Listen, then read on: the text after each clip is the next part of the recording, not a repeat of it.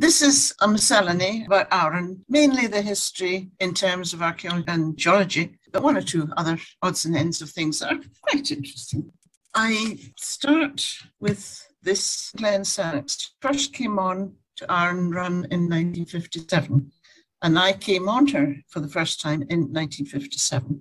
She was the very first car ferry on the island, and one of the things I noticed when I was there was that there were water rats in the Rosa Burn at the north end of Brodick, and they were getting killed in their dozens because they were completely without knowledge of traffic. There were so few cars on the island that the rats were being killed en masse.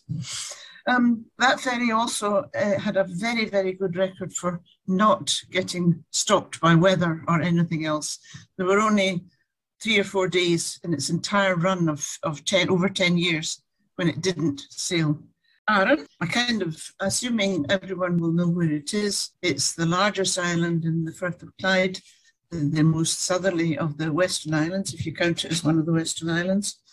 But it's known as Scotland in miniature because it has got so much variety of topography due to its very complicated geology, which is why I'm starting with the geology, because it does kind of lean into it. You can see more or less that it is crossing, it's kind of divided across the middle. The North Island is very, very rocky, and the southern bit is much more agricultural. When you come onto the island for the first time, you are faced with this, which is known as the sleeping warrior. That's his head and his hands on his stomach and his feet sticking up. And it is what's left of a great mound of tertiary intrusion. That's the Goat Fell, which is the tallest mountain on the island. It's a Corbett. It's not quite a Munro, although I tend to feel that's cheating a bit, because when you climb Goat Fell, you are climbing from about 100 feet above sea level. It's a long, long haul. When you get up, you can get here. Now, you can either turn around back, or you can go across this bit, which is called the saddle, and down into Glen Sannox. And it's a nice day's run if the weather's half decent. However, you must know where you're going, because if you take a wrong turning in this area here, you will end up in this area here, which is known as the Castles, and which the Scottish Mountaineering Club reckons is severe. People get killed up there quite often. So if you are going to try that, be careful how you do it. That's a major granite intrusion. There are other forms of volcanic activity in the island for which it's quite well known. This is a dike swarm. Dikes are where you have volcanic intrusions up through pre-existing rocks which have got vertical cracks in them. And the magma comes up and fights its way up through the crack and up to ground level. And then very often the surrounding rocks get eroded because they're softer, and you're left with this so-called dike swarm. And the other structure you get with that kind of intrusion is sill. This is where the magma is coming up through rocks which have got a horizontal gap between layers of rock, and it's filled up by the magma, and it forms a sill. This is Drummadoon sill, the point at Drummadoon, and it's interesting because that is columnar basalt, and it is similar to what you get at Staffa, and also to some extent the Giant's Causeway in Northern Ireland.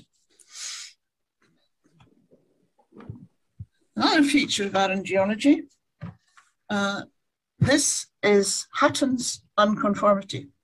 James Hutton is known as the father of Scottish geology.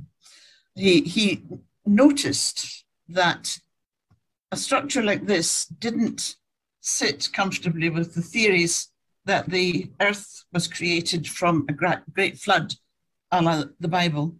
And he said he was looking at this, and you've got rocks which have been laid down and they have been twisted into that kind of angle. And then on top of it, you've got other rocks which are completely different angle. And he worked out that that line there represented a considerable period of time. And that was sitting unconformably on this.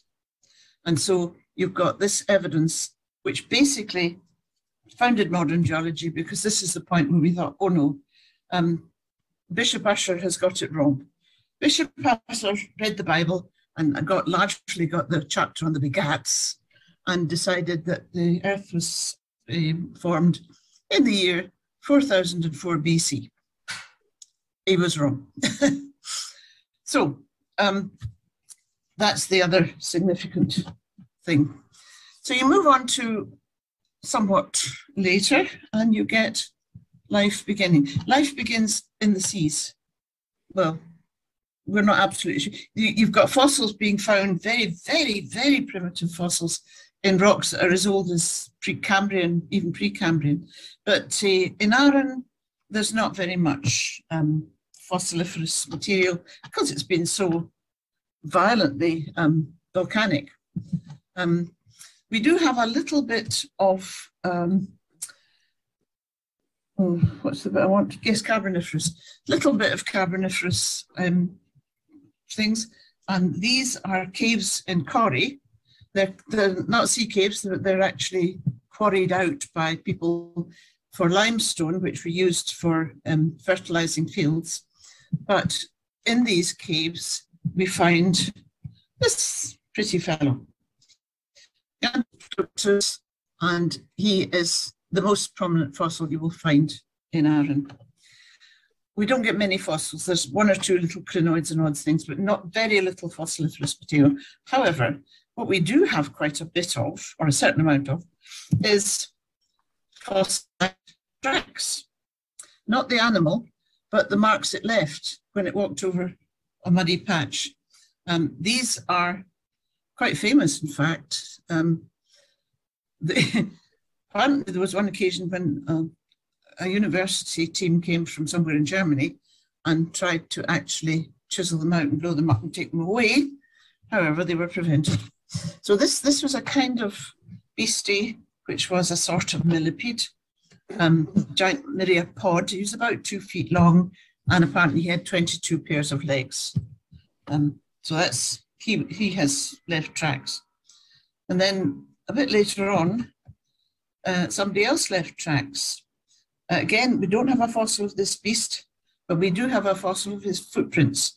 And his footprints look like a human hand stretched out. And so he's known as the hand beast. And interestingly, his fossil, the first evidence of him was found near Levencorach, which is one of the villages that we've surveyed with ACFA. Moving on, you get to the last ice age, and that was pretty good at wiping out virtually everything that went before. So you're kind of starting again when you get to the ice ages.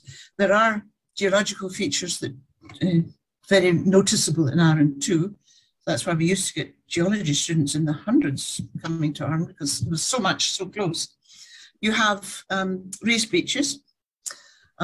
My geology was done a long, long time ago, and I may be out of date, but I was told there was a 15-foot beach, there was a 25-foot beach, and there was a 100-foot beach, and they're all shown here. You also get what you could call fossil caves. In other words, these were etched out by the sea at one time, but it is now well above sea level. Another feature you get are gouged out U-shaped valleys. Originally, that would be a kind of V-shape with the river running through it. But when the ice builds up, it gouges out the whole area that's been used by the river valley, and you get what they call a U-shaped valley.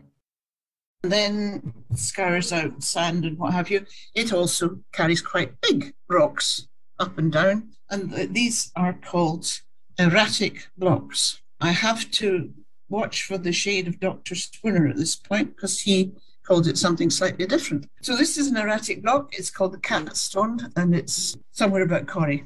And it's of interest because it's an erratic block.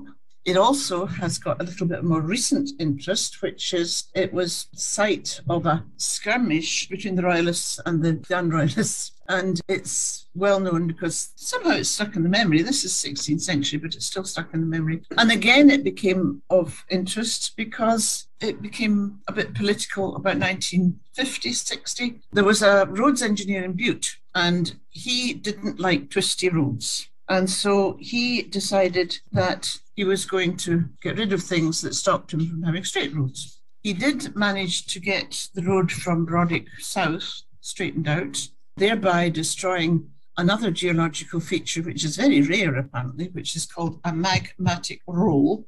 And that is where you've had an outpouring of magma which is almost hardened, but not quite. And then another outpouring comes and it slides along the front of the earlier one, and it comes off in little rolls, little circular things like sort of cigars. And so they did that in the south side. This is the north side of Brodick, and he wanted to blow this one up. So if you look on the other side, you will see 3 little round holes about 1 inch across. And that's where he was putting in his gunpowder, and he was about to set it off. However, locals found out. Ducal House at Brodick Castle found out, and there was one hell of a row. And the roads engineer was sent back to Butte with his tail between his legs. And you've got people. Once the ice retreated, we start to get evidence of people actually moving back into this area here.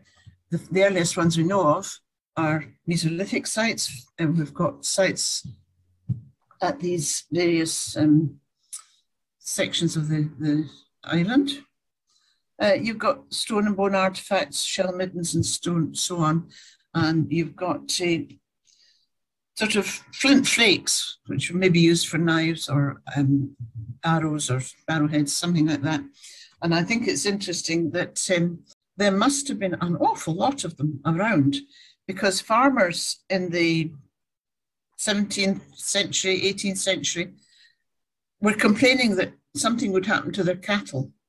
They would become lame, and they said that the cattle had been elf shot. In other words, the fairies had shot them with these little flint arrowheads. In actual fact, the flint gets into the hoof and makes the beast lame, but it makes you wonder just how many flints were lying around in the 17th, 18th century. You move into the Neolithic, and you've got some of the classic features of this period.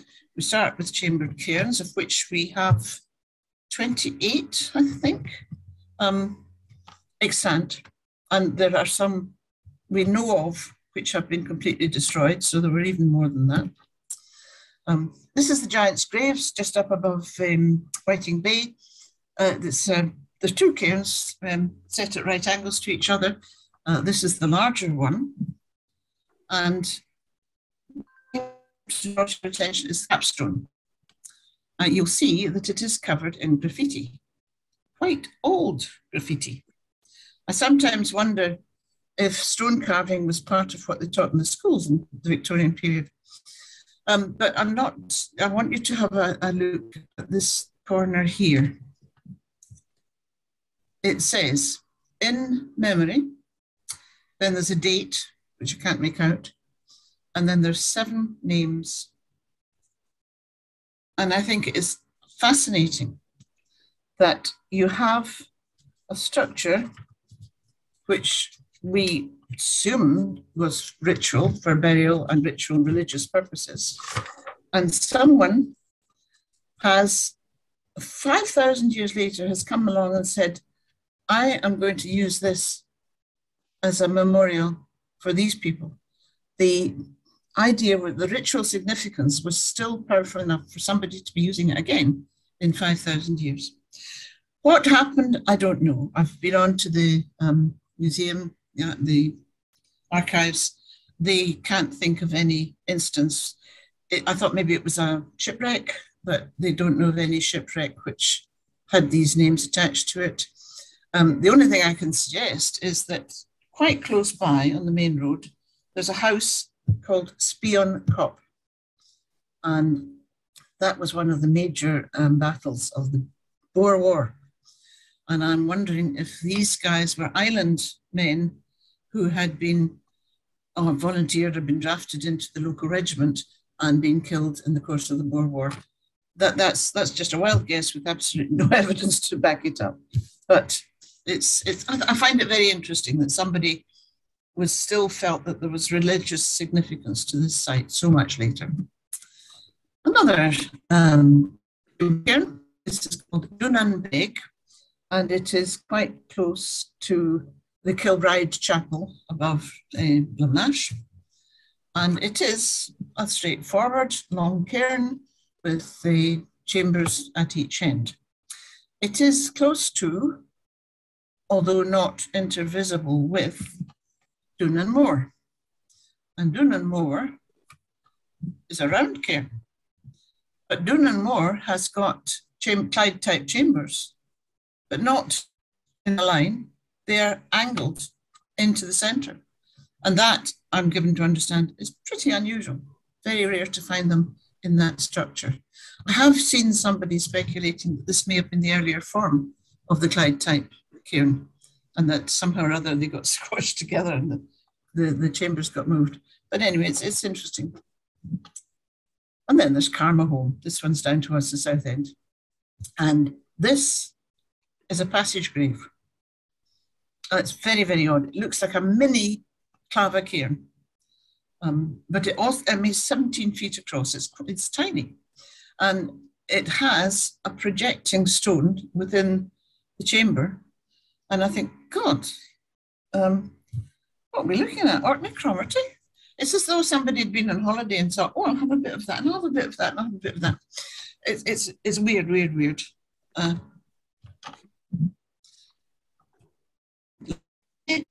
We'll have a look at Glenrickard. Glenrickard is a standard long cairn, very, very robbed out, destroyed.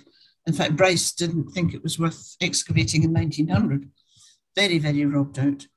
But it's just above Brodick, and it has a ruined house quite close to it. Possibly the house was originally built from the cairn. But this ruined house is now very obviously ruined and couldn't possibly have anybody living in it. Yet, I spoke to someone who said he'd been up to have a look at the cairn, and it was a lovely day, and the bees were buzzing, and the birds were singing, and he got up to the top, and then suddenly it all went quiet. I thought, oh. And then a little old lady appeared at the door of this ruined cottage, and she had a little dog with her, and the little dog ran out and trotted around tight and caught his leg on the standing stones, and then ran back in again. She disappeared, the dog disappeared. And then the bees started buzzing and the birds started singing. Whether the fact that my informant was just out the 19th hole of Brodick Golf Course may be totally irrelevant. Obviously, another major feature of the Neolithic which we have in Arran are stone circles. Not sure how many, but I do know that we've lost some of those. Machrie, anyone that's been to Arran with the remotest interest in archaeology will have been to Machrie. And if you haven't, get there. There is one double circle, which is, well, supposed to be where Finn tethered his dog, Bran. But anyway, so there's one double circle, and double circles are pretty unusual. But we know there was another double circle at Sannox, but it was bulldozed by a local farmer 200 years ago. There is one solitary standing stone left to mark its place. The reasons why things are the way they are just now, I find interesting that things have been done to get rid of a lot of material that we would like to have known about. So this is one of the other circles at Machrie, and it is one of the better known ones. And it's a nice instance of what's happened to a lot of the archaeology in Arran and elsewhere. People coming along much later said, oh, right, we've got nice granite stones in here alternating with the tall red sandstone ones. So that could be useful. We'll turn them into, among other things, millstones. Only whoever was doing it either did something wrong or the stone was faulty, and so it broke and they never took it away. But it does tell us what was happening. And this indicates that this circle was originally red sandstone, tall red sandstone, not so tall white granite, red sandstone, white granite, red sandstone. And it's interesting if you then look at Archaeology, which is on the east side of the island. This one, again, you've got red sandstone and granite. This one looks a bit like a recumbent. Lots of people say, oh, no, it couldn't possibly be a recumbent. You won't get recumbents here. It looks a bit like a recumbent because this stone is jammed between the two sandstone ones, which is why it's still there. They haven't been able to take it away.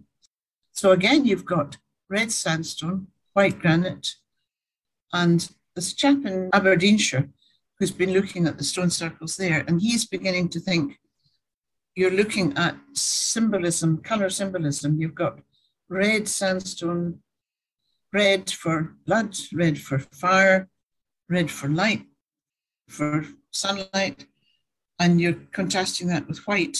So you're looking at ice and fire, something like that. There may be a significance to it. There may not, but I find it interesting. The other major thing to do with Arran in the Neolithic, of course, is pitchstone.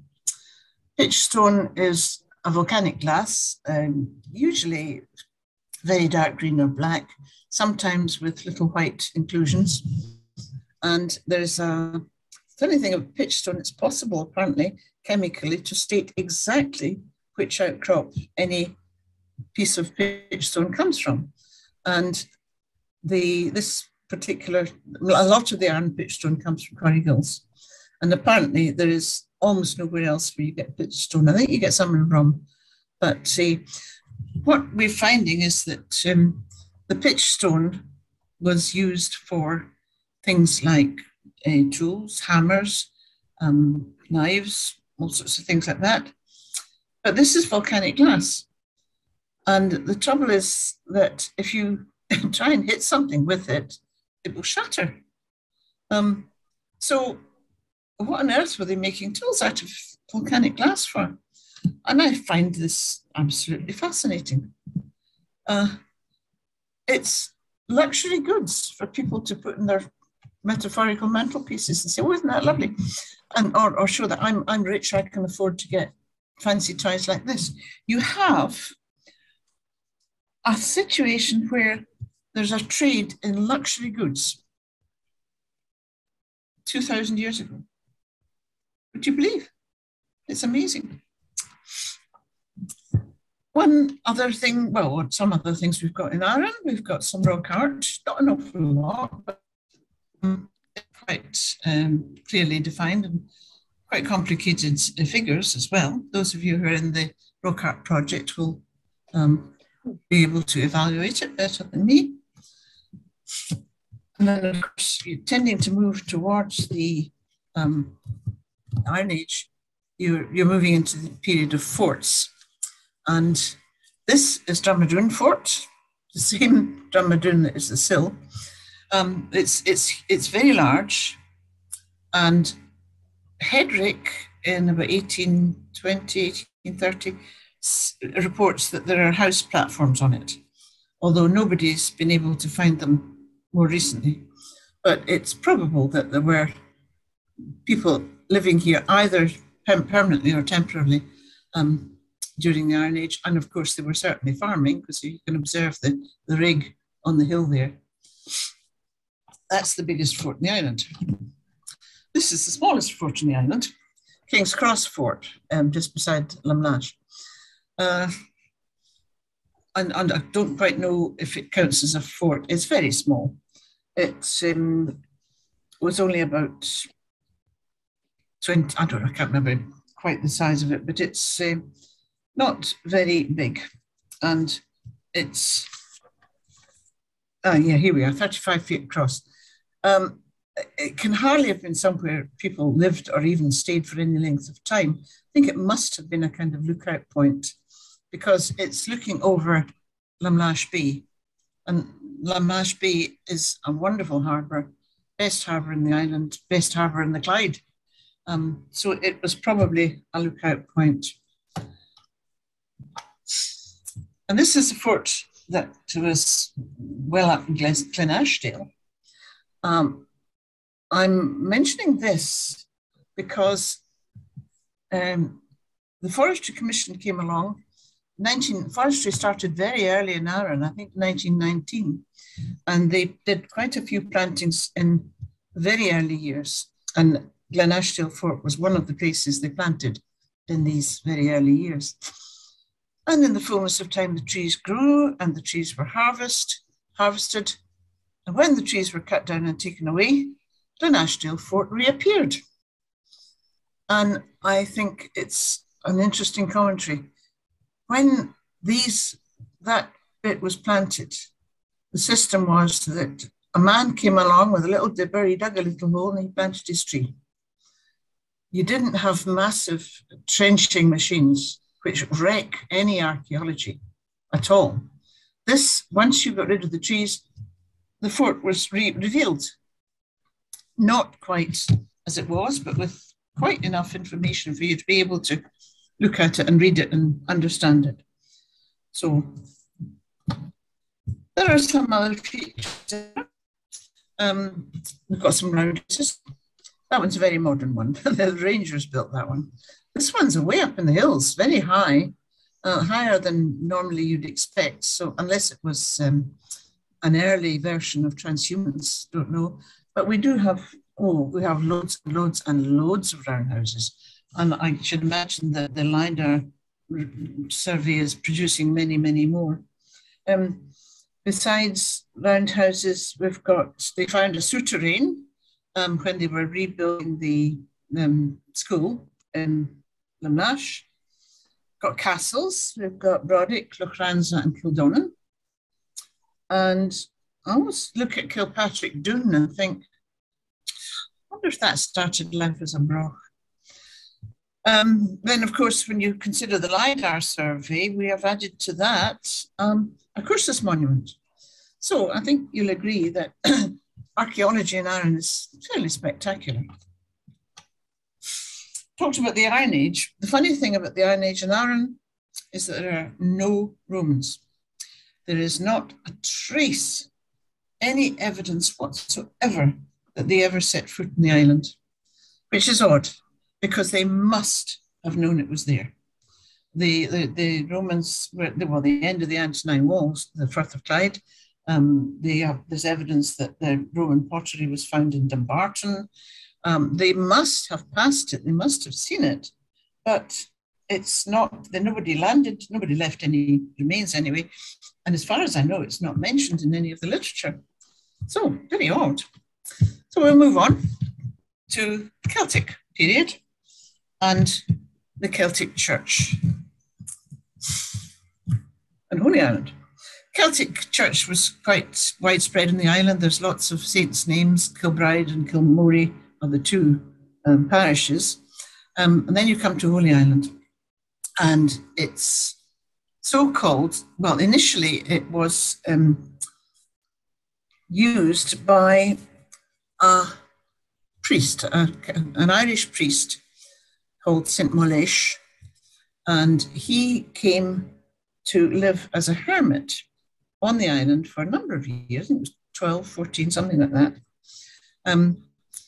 He then left and became a bishop in Ireland, and quite prominent in the Celtic Church. But I always look on as a bit of a baddie because he supported the Roman Rite and not the Celtic Church at the Synod of Whitby.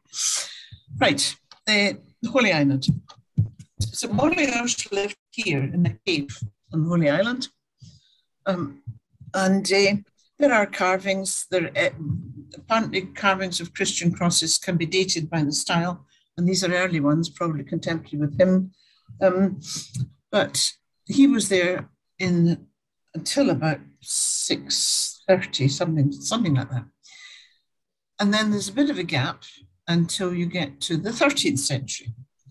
And apparently at that time, John, Lord of the Isles, founded a monastery on the island, and it was it was not very successful. And in the 16th century, middle of the 16th century, a traveller called Dean Monroe saw it, but says that it's decayed.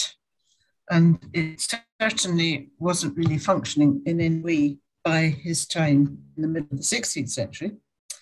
However, it had a cemetery, and people in Ireland, certainly on the east side of the island, were using that cemetery for reasons, because it was so holy, apparently.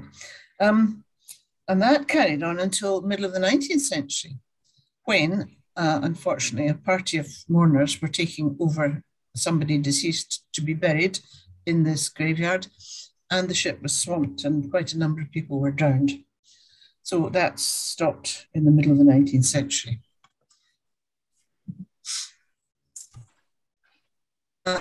However, the graveyard disappeared, has completely disappeared. But if you go to the south end of the island and look up behind the lighthouse, you will find a kind of wall made of these slabs. Almost looks like Caithness stone, but it's not.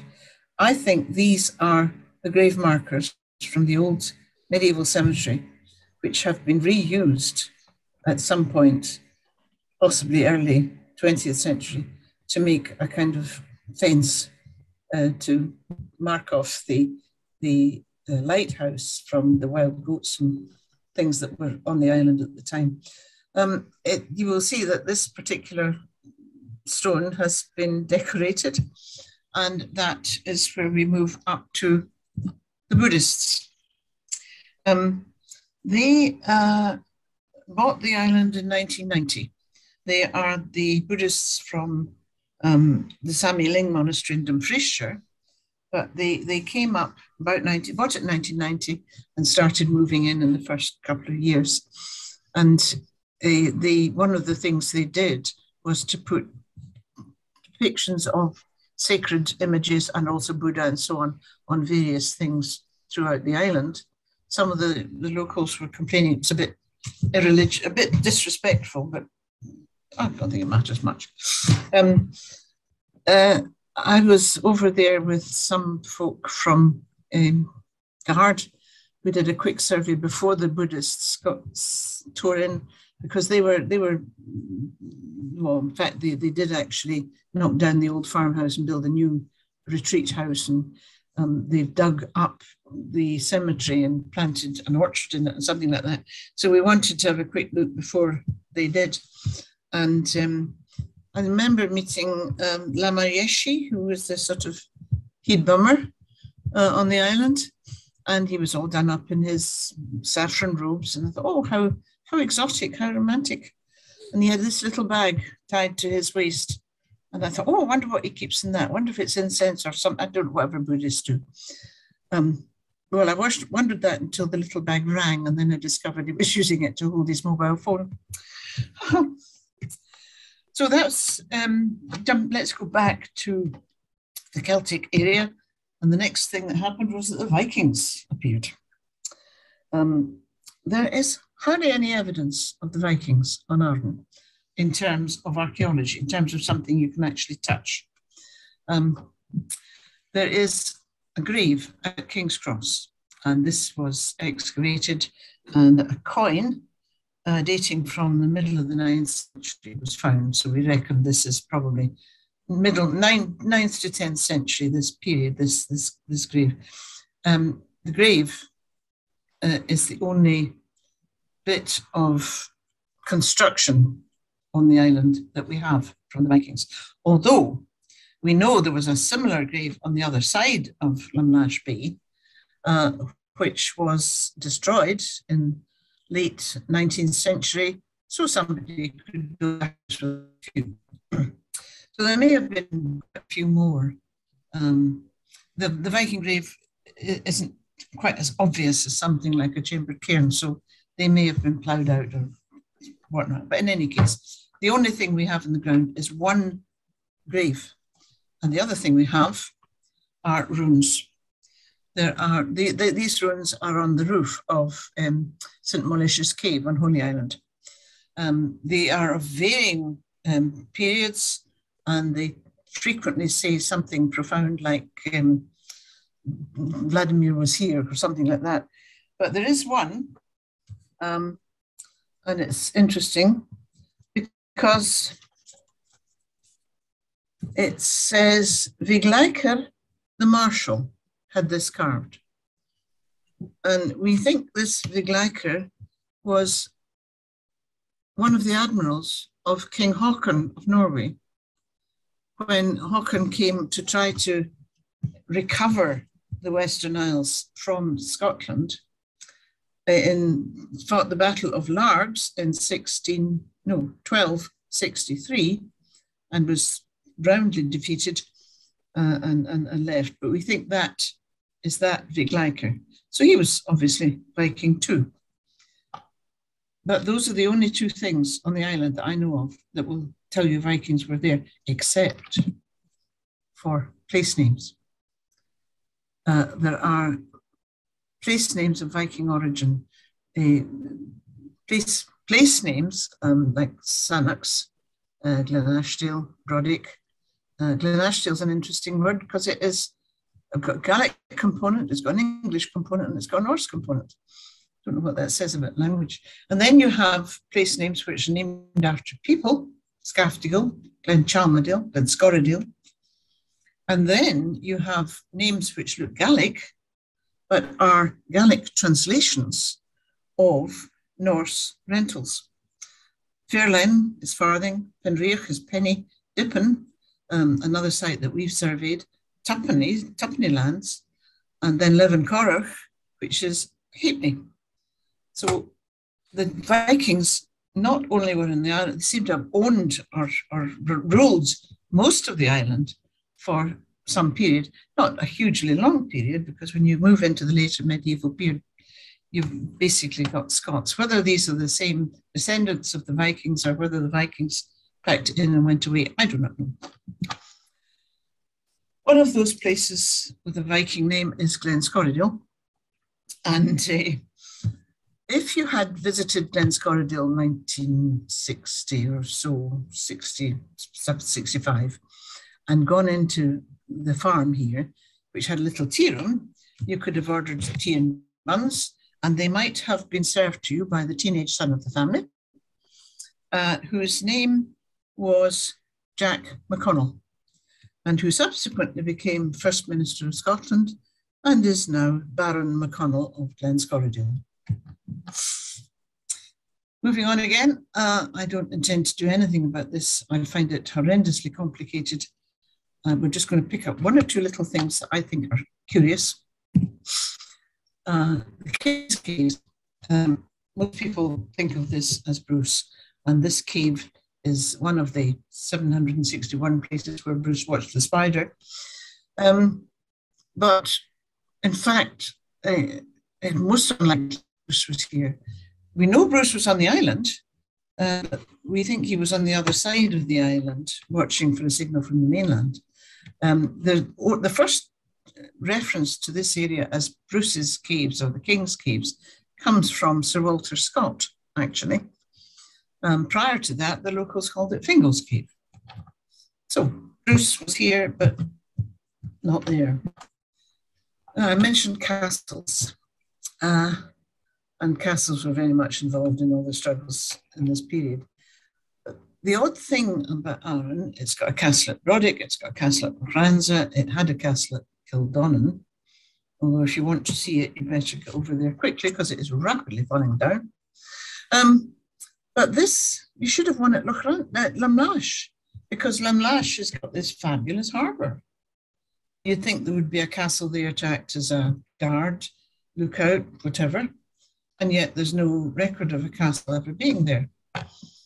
But if you then have a look at sort of past history and various accounts, you'll find that there's a record of Henry VIII of England being advised by a spy in about 1583. This is when he had the rough wooing and was trying to get his son married to Mary, Queen of Scots. That spy is advising Henry that there are two castles in Lamlash, one on the mainland, one on the island. the one on the island, I suspect, is underneath the lighthouse. The one on the mainland, he said, is where this building was built. This building was built early 18th century, and when it was built, there's a record that they found the foundations of a very large building underneath. And when they were doing some work on it in the 19th century, getting drains built and so on, they found there was evidence of a sort of harbour slipway thing, and an iron anchor was found. And it appears that this thing, which is called the White House, which was built by the Duke for his dowager mother, as I say, about 1820, this appears to have been built on the site of Lamlash Castle, which must have existed, So, moving on to mentioned the religious wars. The religious wars or differences of opinion or what have you, went right on until very, very recently. In fact, the last fuss that the wee Frees were making was about 20 years ago only. So the result of the separation of the church from the Church of Scotland and all the rest of it in the 19th century was that every village has got at least 2 and sometimes 3 churches, each of which is capable of holding all the people in the village at any time. So you have a plethora of churches. You had schisms and breakaway groups wanting to have a place of their own to worship. And so an interesting thing developed in the 19th, well, maybe 18th century.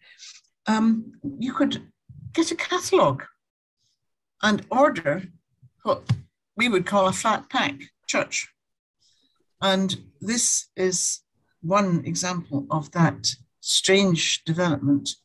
This is the church in Pern Mill, and originally it was ordered and bought and paid for and put up by the Free Church on the island. But the Free Church on the island has shrunk so much that they can't really keep this going. And I think it's a nice irony that it is now let to the Church of Scotland. But the tin church is one. There's a man just done a survey of all the tin churches in Scotland, and there's a surprising number.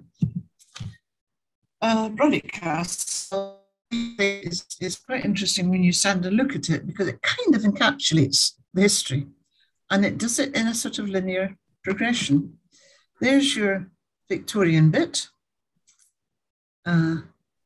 And then the next bit was from the Cromwellian period, when they had soldiers billeted in the castle, and he built this for his troops. Well, he wasn't there, but the Cromwellian government arranged for that.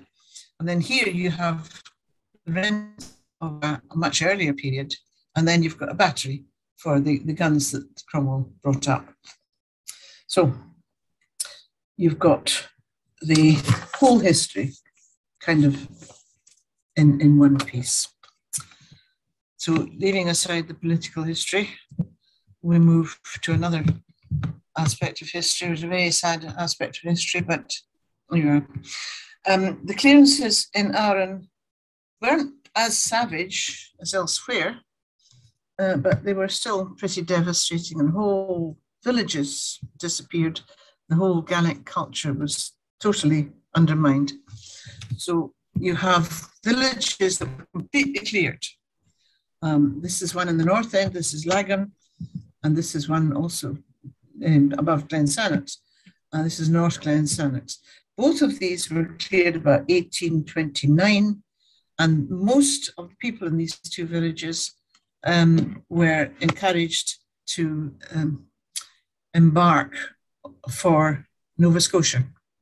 The Duke arranged for them to have land waiting for them in Nova Scotia, and he generously paid half the fee on the ship that took them there. Not all of it, but half of it. However, when they got there, there wasn't as much land as they thought, and the land was heavily forested. So it took a great deal of hard labour and virtually starvation for them to be able to turn it into a new settlement. Those were villages that were completely cleared and destroyed, but some villages were destroyed, but the landowner gave them a new place to stay. This is the 12 Apostles at Catacomb.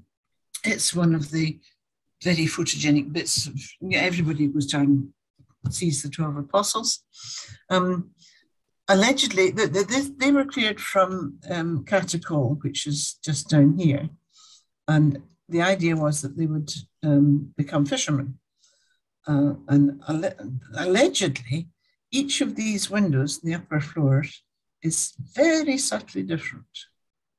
And that's supposed to be so that the housewife could put a candle in the window and the men coming back from the fishing would know that that was where they were and who was, the wife was waiting for them.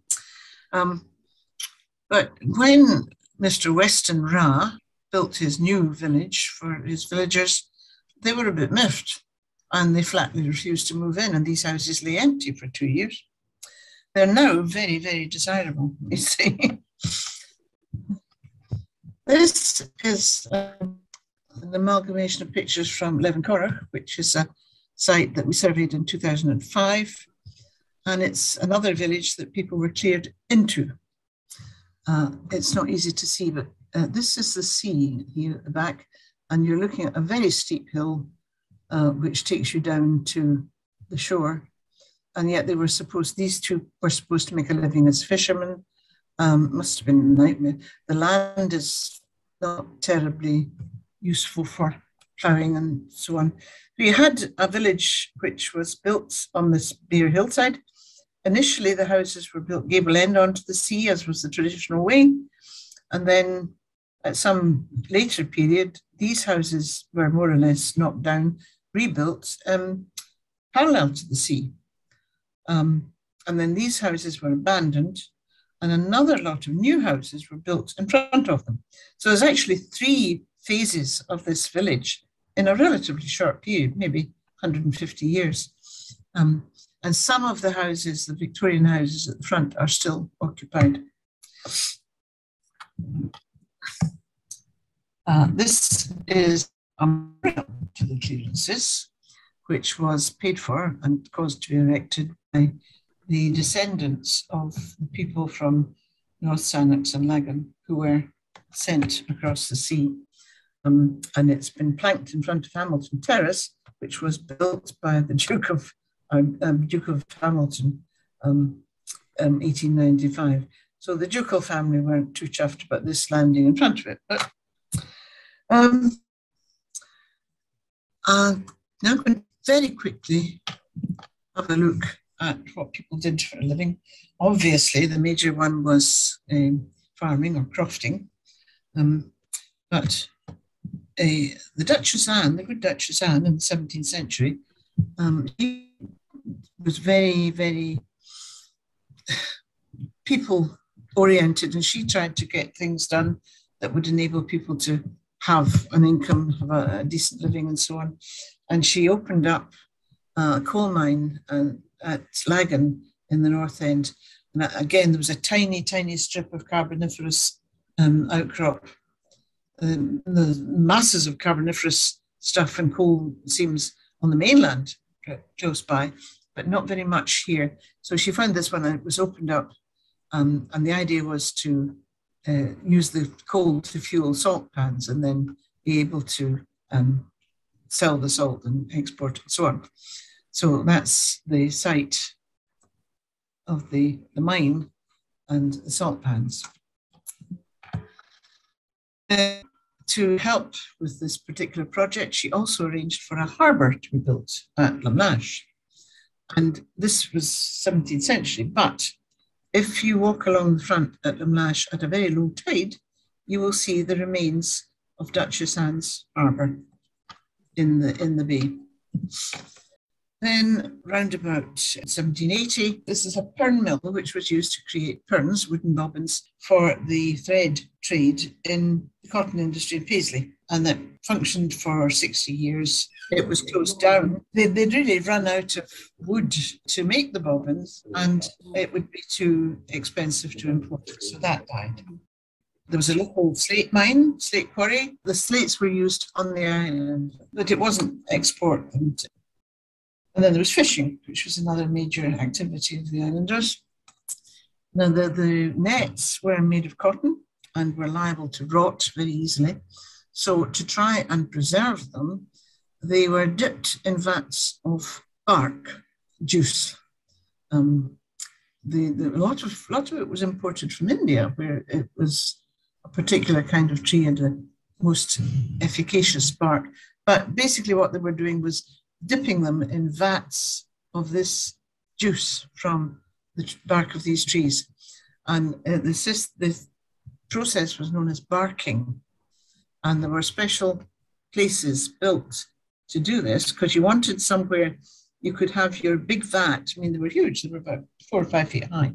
And you wanted somewhere where you were at this, your feet were at the level of the open mouth of the vat, and it would be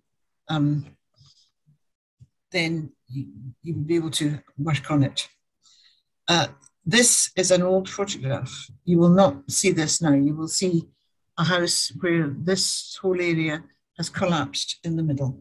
It was not looked after, and it's very, very annoying. There's much more ruined remains of another one over at Catacomb. And this is the varieties mine at Sannox. And there's quite a lot of this still to see. If you go up Glen Sannox, you can see there is a fair amount of stuff. This was rather later. You had 1840, the mine was opened. Then it was closed after 20 years because the Duke thought it spoilt the view. But then it was opened again after the First World War and ran for the interwar period when the veins petered out. Varieties is used in paint making, in cement, using a kind of coating for paper. And oddly enough, it's used much more recently. Varieties is used in a whole range of plastic materials, which had they been there at the time, they might have been able to keep it open, but never mind. The last thing I want to mention is tourism. This again is Hamilton Terrace. When this house was built, these little houses have outside and quite separately an even smaller house in the back garden. And the reason for this was that in the 19th century, you had a situation where wealthy Glaswegians would take a house for the summer, 2-3 months. The locals moved out the big house into the little house, and the visitors got the big house. And the father of the family would commute on the boats. So this was very common. There are lots of houses. In fact, my own house in Whiting Bay has a little house at the end that the family moved into for the summer. Very quick look at some locals. Daniel Macmillan, he was born in a little croft at Lagan. He founded the publishing firm, and his grandson was Harold Macmillan, who became Prime Minister. Flora Drummond was brought up in the island. She was a suffragette, very, very aggressive, militant, and known as the General. And apparently she used to lead bands of ladies into action on horseback. Amazing woman. This is Robert McLennan, poet, playwright, author of the Lynn Mill stories, and very successful. He lived in High Corrie. And Donald McKelvey was quite well known as a potato breeder. Donald bred potatoes beginning of the 20th century, and he managed to get rid of various problems. He was very successful. And his potatoes were all named after Arran something. So he had an Arran Victory, Arran Banner, Arran Chieftain. These are all varieties of his potatoes. And that leads you on to the local newspaper, which is in the Arran Book of Records for two reasons. One is it's got the best saturation coverage of any local paper. Everybody in the island reads the banner. Not everybody buys it, but everybody reads it. And the other thing about it is that it's the only newspaper in the world named after a potato. Other locals, seals, and these ones like to hang out in the golf course. So, quick squint through Arran and just finish off with a murder mystery. There were two gentlemen who met each other in Rothsay, as it happens, and they went to Arran and they took lodgings together and they decided to go up Goat Fell. One of them was called Edwin Rose, a clerk from London, and the other was called John Laurie from the mainland of Scotland.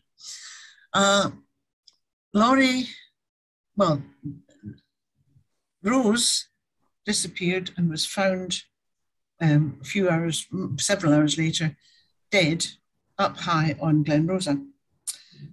Laurie disappeared. Rose's stick and coat were nearby, but he didn't have any boots on.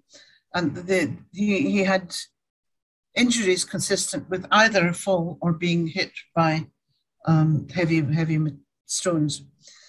Rose went on the run and was actually found to have some of Rose's, Laurie went on the run, found to have some of Rose's property and was arrested and charged with murder. He admitted to theft, but said he didn't murder Rose, that Rose had fallen and died. He was found guilty by 8 to 7. 8 people found him guilty, 7 of them found it not proven. There was quite a bit of doubt. So although he was sentenced to death, it was commuted. And so he ended up living in Perth prison for, I think, about 43 years. It was the longest serving prisoner at that time in Scotland. He was a model prisoner. Apparently, they'd got to the stage where they turned him out after breakfast and he walked around Perth until tea time and then came back. So that's the story of the Arran murder. They went up down and Edwin Rose then died. A very violent, probably painful death. But at least he now lies in a peaceful and very, very beautiful place in the old cemetery at the mouth of Glen Sannox. So that's my story of Arran.